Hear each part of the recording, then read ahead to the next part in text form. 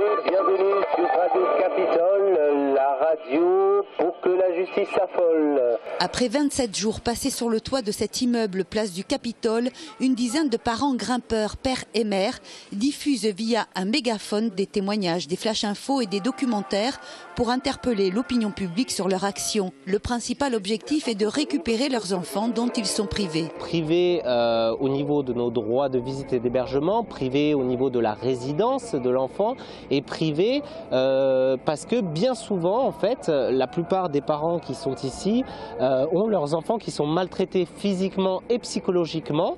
Et donc nous, on fait savoir ça au pouvoir public que justement nos enfants sont en danger.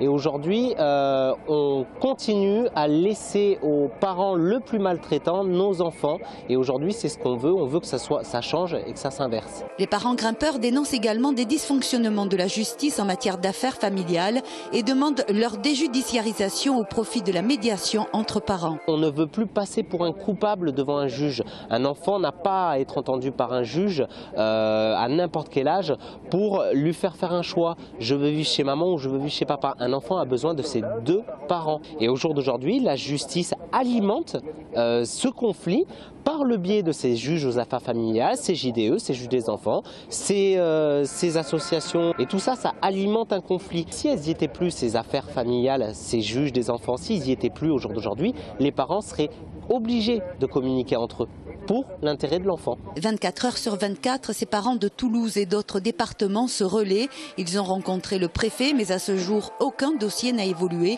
Les parents grimpeurs resteront sur leur toit tant qu'ils ne seront pas assurés de récupérer leurs enfants.